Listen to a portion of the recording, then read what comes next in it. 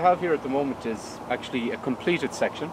So this is our rock armour, or riprap, which actually protects the topsoil underneath, which sits on top of the plastic.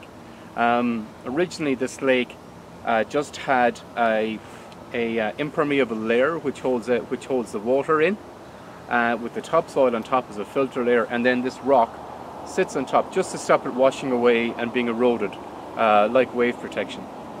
So this rock is stripped, the topsoil layer is stripped, and then the underlying soil liner is prepared.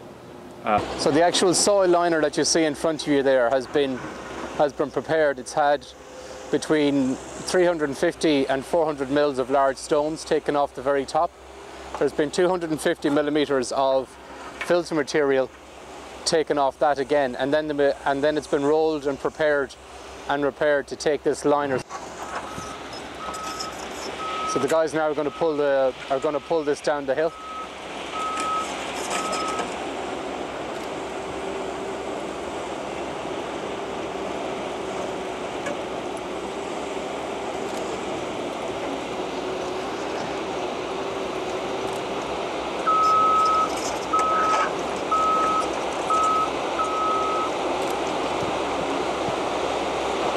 So they're trying to overlap with the existing panel that's in place, so that they have to do least amount of moving around afterwards for the welding.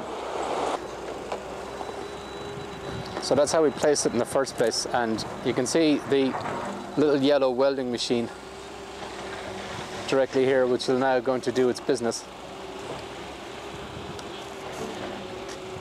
Okay. So you can see the seam being formed on the welding welder as it goes along, and that's it.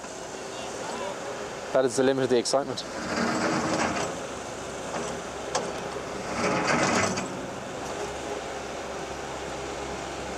So it's actually welded at about 400 degrees. Okay.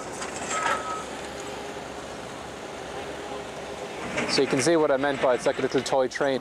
We've got approximately 65% of the plastic liner is installed. We expect to have that approaching 100% within the next 2 weeks, which is what was scheduled by the contractor. We would have at this stage somewhere approaching 25 to 30% of the reinstatement of the topsoil and the riprap rock protection put back in place.